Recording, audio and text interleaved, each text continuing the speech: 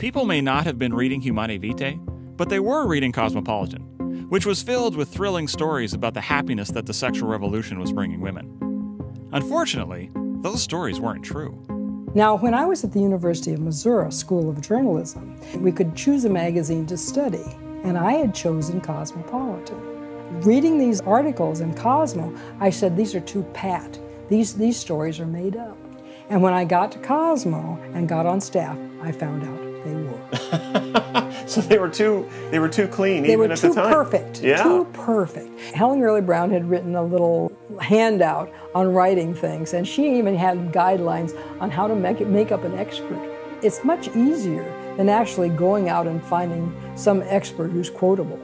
And I remember one time making up an expert, and I just called him a Los Angeles psychologist. But I mean, I'm laughing about it now, but of course it was a very serious thing. These young women believed these stories, and they were just sex fantasies, and they began to live them. Give me an example of the type of story you would Well, this kind of story that, this woman she goes to Paris, she meets a man on the Champs-Élysées, she helps him order a pastrami sandwich at a Jewish deli. They go back to the hotel on the left bank, they fall into bed laughing, and the next morning she knows she's in love.